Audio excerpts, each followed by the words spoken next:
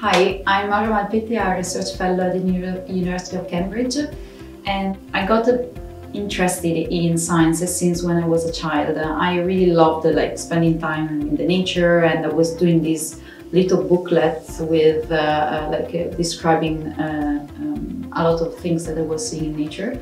And then, so I decided to study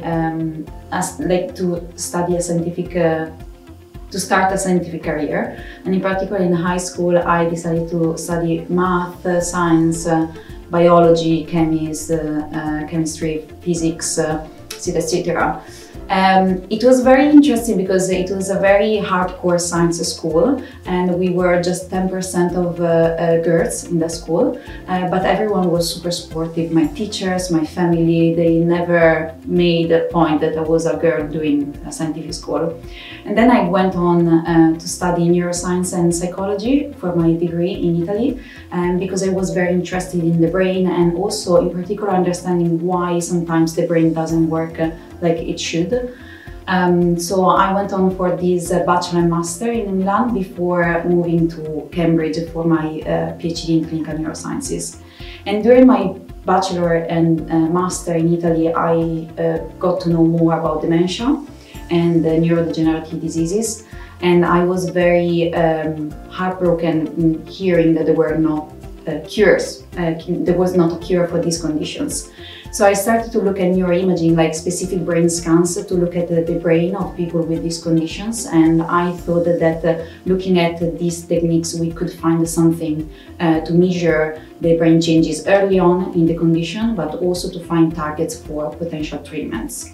And so I moved here in 2017, and here I discovered for the first time, I got to know for the first time about progressive supranuclear palsy because I was doing my PhD with Professor James Rowe, and here there are very specific clinics for this particular condition.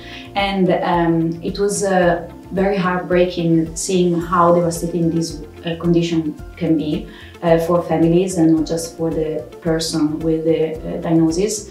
And so during my PhD I wanted to really understand more about brain changes in these conditions, and trying to understand if we could trying to find the brain change, the main brain change that we could stop with potential treatments.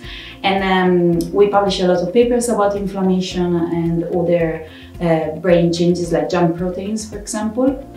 And for my next step of career, I applied for a research fellowship to dive into a bit more in this role of immune system in people with PSP and also related conditions, and looking at brain scans and also the blood tests.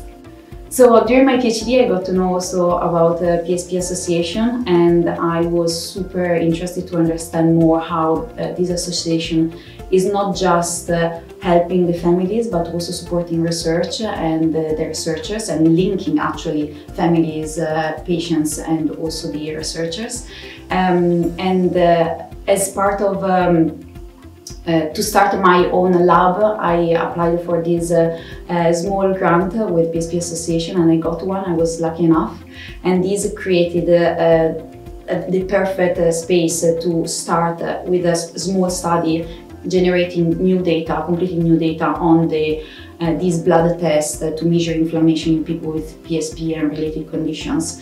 And from that, we identified changes that are unique in people with these conditions as compared to healthy volunteers.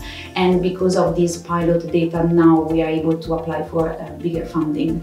So it has been quite crucial for me not just to understand more about the patient support that they provide, but also in terms of starting with new studies and expand the research further.